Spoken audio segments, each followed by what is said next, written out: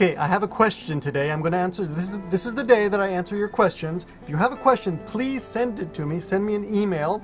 If you don't want me to say your name, that's okay. Just say, please don't use my name. Here's the question. What is the difference between these two sentences? Which one works with which one? And which one works which one?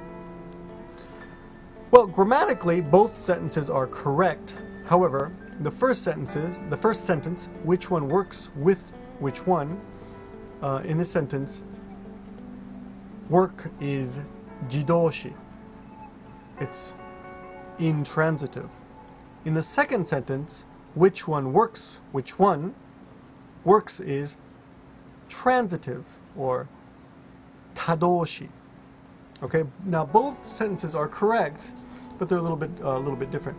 So yeah, they're fine. It really, the nuance is, it's almost the same. Just one is more active. Which one works? Which one? Well, you know, I wouldn't say which one works which one just because it's too repetitive. Which one works which one?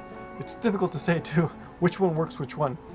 But which one works with which one gives you a slight pause. Which one works with which one? Let's look at another example. Do you know how to work this computer? In this sentence, do you know how to work this computer? Work is tadoshi or transitive. Do you know how to operate or use this computer? It's a fairly easy sentence. Do you know how to use this computer? It's a more active sentence, right? Now, in some cases you just don't need it. For example, the medicine worked. I was feeling a little sick. I was feeling a little under the weather, and I took some medicine, and the medicine worked. Kita, right? Work in here is like kiku, to be effective. Right? Now, both of these sentences are fine. Okay. Here are two other works with. Whenever you're using with, by the way, often it's used for tools also. Here's another example. She is a sculptor who works in steel, or she is a sculptor who works with steel. Both are fine, but when you use with, it has a nuance of that's a tool. When you use in, it means steel is a medium. It's your material. She works with silver. With silver means together, with silver, using silver like a tool. She works in silver. Silver is her medium, her material. Okay? Now, this student sent me another question. The other question is, all you have to do and all you can do. Okay. Now, all you have to do is, for example, if you want to improve your English, all you have to do is study. That's all you have to do. それだけ. Just study. That's all you have to do. All you can do means you have no other options. Well, it's a little... the nuance is completely different, first of all. If you want to improve your English, all you have to do is study. It's kind of an advice expression. All you have to do is study. If you just study, you will improve. That's all you have to do. When you use all you can do, it means I can't do anything else. Now, you don't have to study, right? If you don't want to improve your English, you just give up. Just play, I don't know, video games or something. You don't have to study. If you want to improve your English, all you have to do is study. It's kind of a solution. See, that's all. When you say all you can do, it means there is nothing else to do. I can't even stop. All I can do. I'll give you a better example of that. I was so sad, all I could do was cry. I couldn't do anything except cry. I had no other choice. It was just the only thing I could do because of my feelings. Right?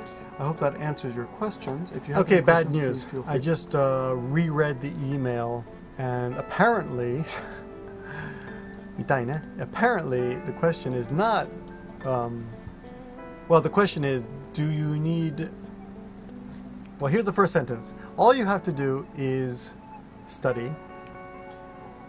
According to your Japanese teachers in high school, you were told all you have to do is to study. All you have to do is to study. They're both okay, but I wouldn't use to study. All you have to do is verb. That's fine. All you have to do is verb. You don't need to verb. All you have to do is study. All you have to do is think. All you have to do is to think. No, I wouldn't use that. That's what you learned in high school, apparently, huh? Japanese high schools. Here's another one. All you can do is ask. Yeah, now, when I answered this question the first time, they're different sentence patterns. Anyway, the nuance is different. But on the second sentence, in this case also, all you can do is to ask. All I can do is to ask. Yeah, it's grammatically okay, but it's just not popular. Maybe these patterns are old-fashioned that you learned in high school. Or they could be something that is more common in British English. If there are any British people watching this, please go ahead and comment below or send me an email and tell me. But in American English, all you have to do is study is more natural than all you have to do is to study, just not natural. There's something I want you to think about. Natural English and correct English. There are some sentences in English that are grammatically correct, but nobody uses them, so they're conversationally wrong. Okay? For example, I have a dog is conversationally correct. I keep a dog would be very strange for me to say, and if anyone said it, any native speaker said it, I would feel that's strange. I would say I keep a dog is conversationally wrong. One more time, the second sentence was all you can do is ask. All you can do is study. All you can do is think. All you can do is try. I would never say all you can do is to ask. All you can do is to study. All you can do is to try. But it's fine, I just wouldn't use it. Okay, I hope that answers your questions, and I look forward to more questions. Thanks a lot.